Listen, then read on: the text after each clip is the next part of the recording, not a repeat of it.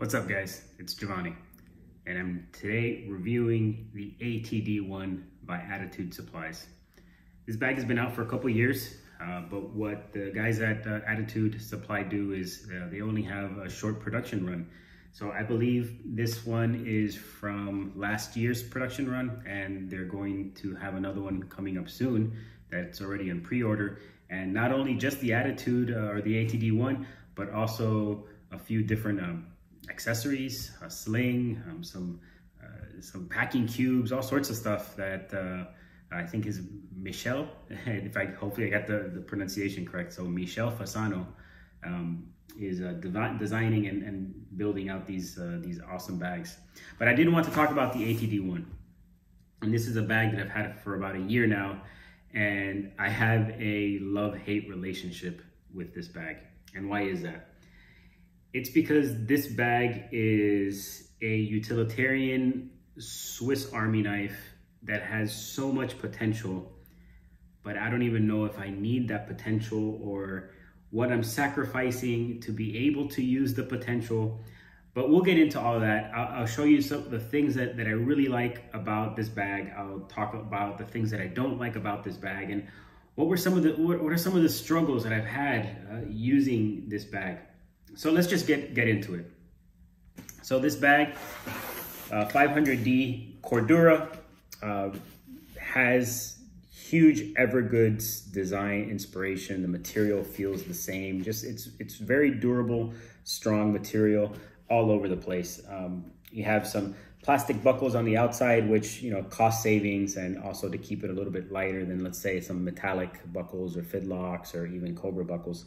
But in the front, you got this flat face. You have a vertical zip with a nice front pocket. And this front pocket is quite nice because it's a nice vertical pocket, but then you also have quite a bit of organization here. You have a kind of like a little pocket here, a little pocket down here, and then I don't know if you can see it, but then you have some things for like little pens or whatever, and then a key leash. But you guys know I hate key leashes, so who cares? But yeah, really nice front pocket. You can put documents in here, just a lot of stuff, and it has quite a bit of space too. So excellent implementation of that front pocket. Also, you'll notice that there are two water bottle pockets, one here, one here. And we'll go over some of the things that are a little weird about how these water bottle pockets are set up, but you can actually see it right off the bat that there's straps that go into the water bottle pocket. So we'll talk about that in a second. So the front, side, and then the back. Back is really nice and comfortable.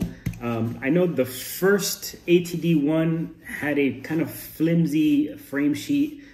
This frame sheet is actually, I believe, it's not like super stiff, but it's a pretty good stiffness there. Haha. So nice padded shoulder straps. It's not as thick as, like, let's say your Goruk GR1 or anything like that. It's not as thick, but nice padding. I haven't had any issues. I haven't felt like that I really needed something as robust as, let's say, like a GR1. I wasn't rucking around with this pack. You have basic sternum strap with a plastic buckle, very easy, but it also can be changed to all this different webbing slots. But again, nice back panel, not huge with air channels. So you will get a bit of a sweaty back. I know I did. Also at the top, you have load lifters as well, which are really nice. And then you have the grab handle here, which is okay. And then you have a pass-through for a hip strap, which I guess you can use, or you can use the one that's kind of built in, which is very small. Honestly, I would have preferred that they not include this hip strap and actually had a removable hip strap that was a little bit more robust. So that's the outside of the bag. I mean, it's not crazy complicated, but let's go into some of the things that I like about the outside and some of the things that I don't like about the outside. I like that this is not a lot of branding. Even the Attitude Supply logo here is black on black. You could barely tell that it's there. I like that this comes down. Oh, which, by the way, before I forget, this is a roll top bag. So when you unlatch it,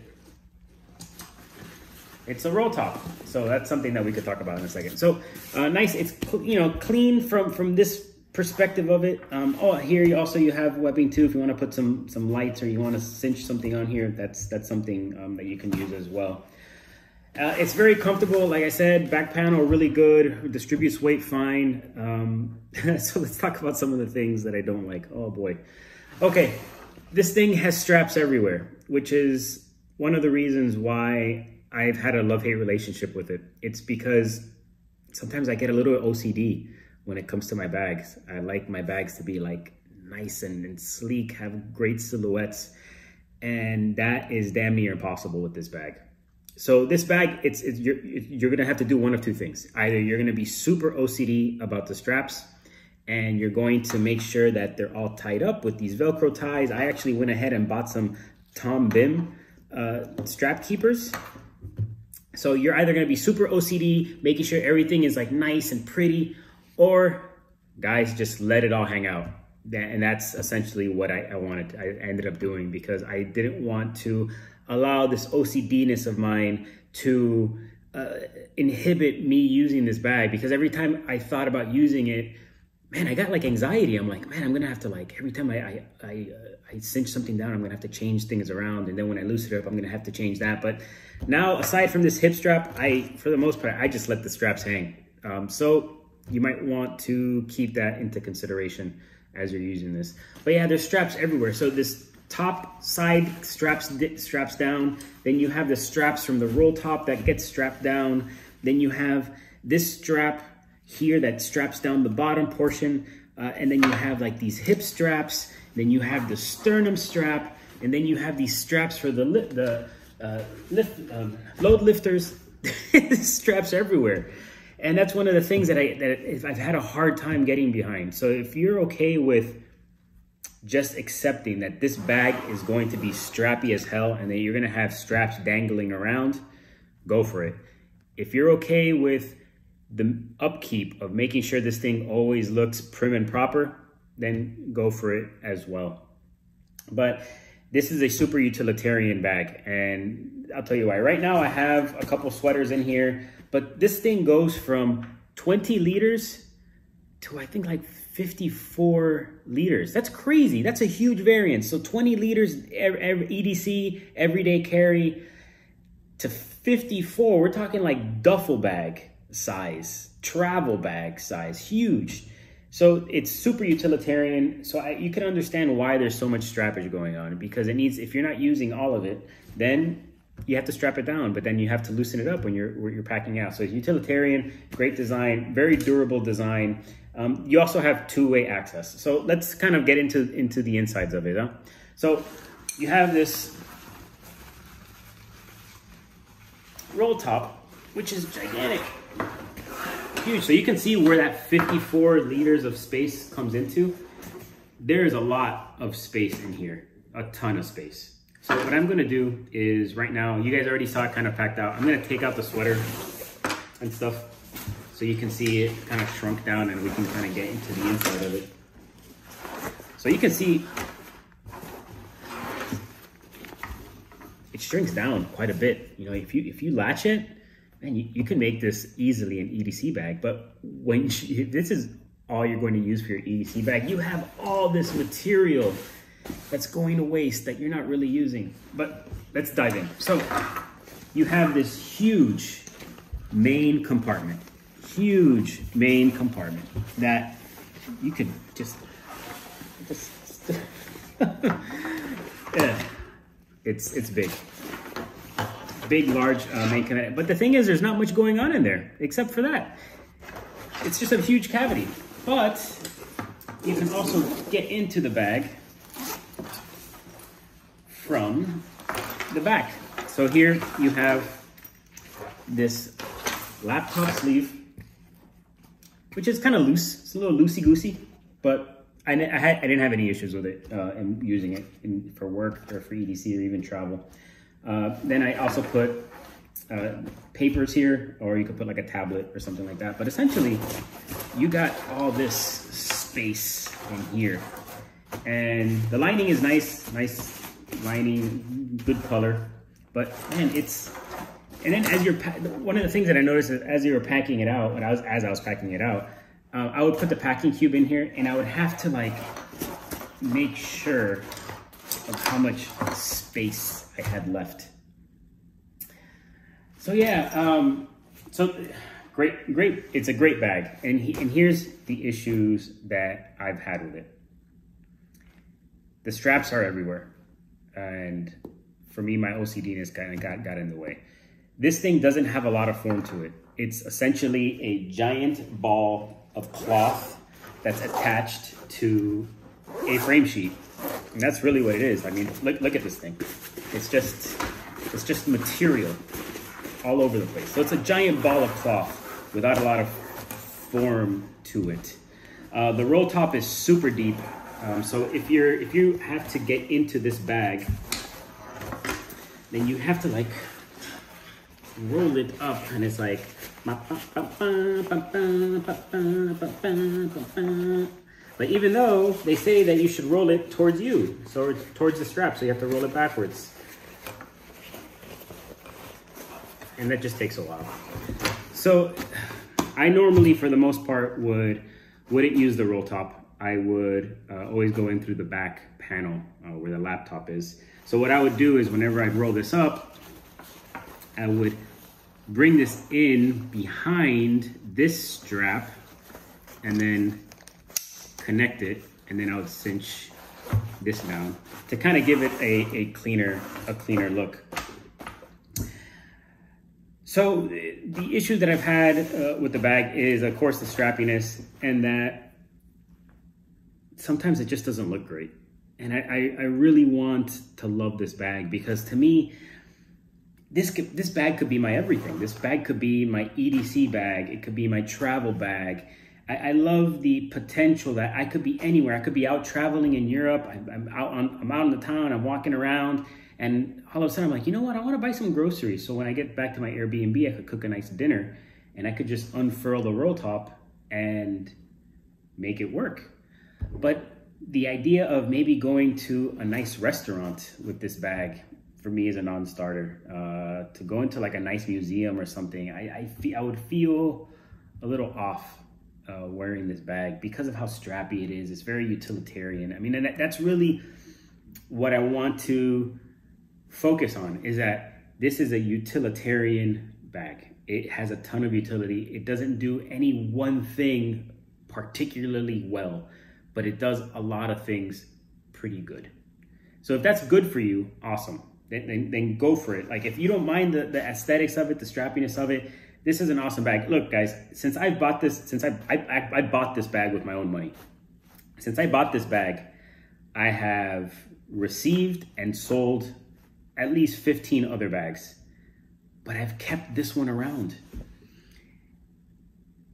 And it's because it's just so utilitarian focused. It could just do so much in a pinch.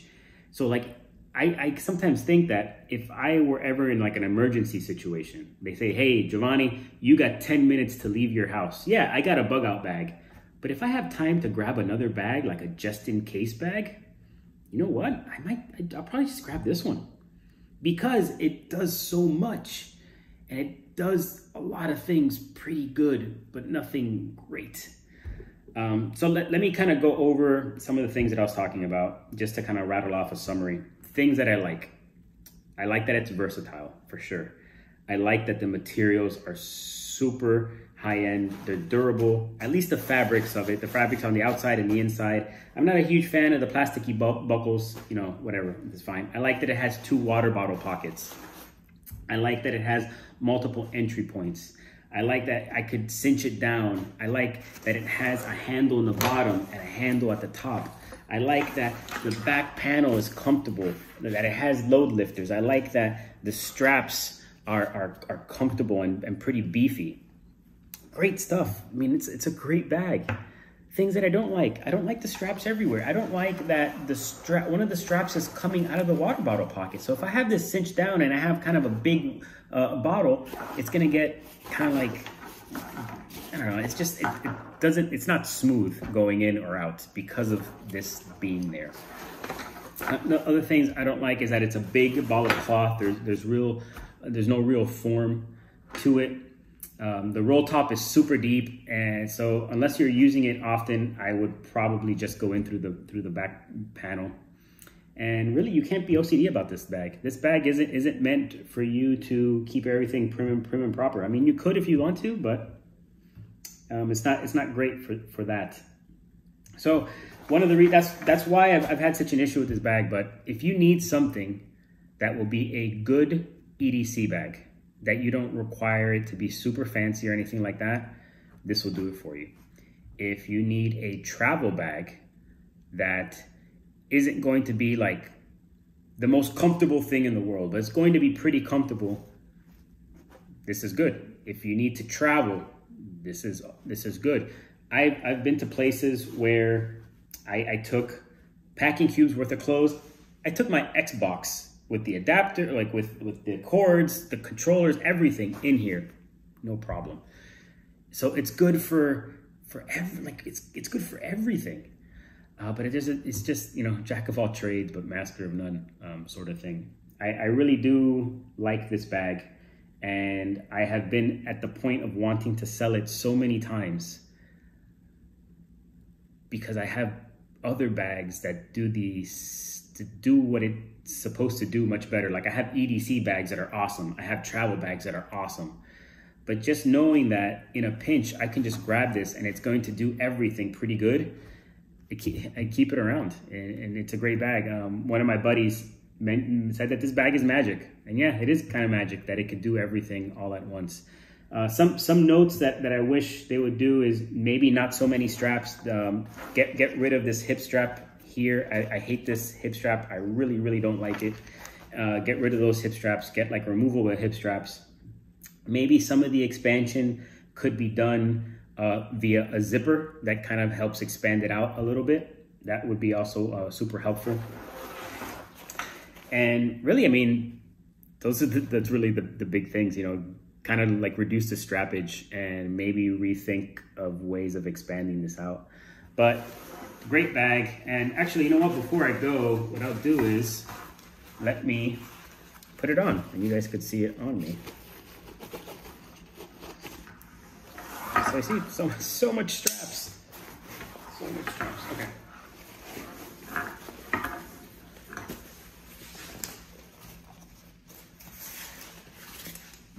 So you see?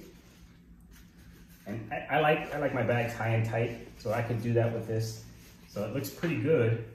I mean, would I take this into like an office at work? Probably not. I don't think the aesthetics is for that, but traveling, everyday carry, to grocery stores or whatever, out and about in the town, it's good. So this is the ATD1 from Attitude Supplies. Guys, look, give it a look. You'd also be supporting a small company. Attitude Supplies is a small company. Michel Fasano, super cool guy. I've talked to him a few times about bags, and this bag in particular. I know that he one bag travels often, and I'm a one bag traveler, and I've used this bag to travel just with this alone.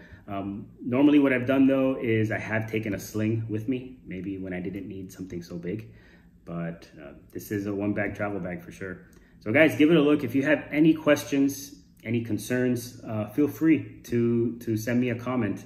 Like and subscribe to the channel, hit the notification bell too. I'm trying to up and come, you know, to do more videos. The next one I'll probably be doing is a quick overview of the brand new Goruck GR1 Heritage that just came out a couple weeks ago. And I got the dark oak version, so I'll be talking about that. So I'll see you guys soon. Take it easy.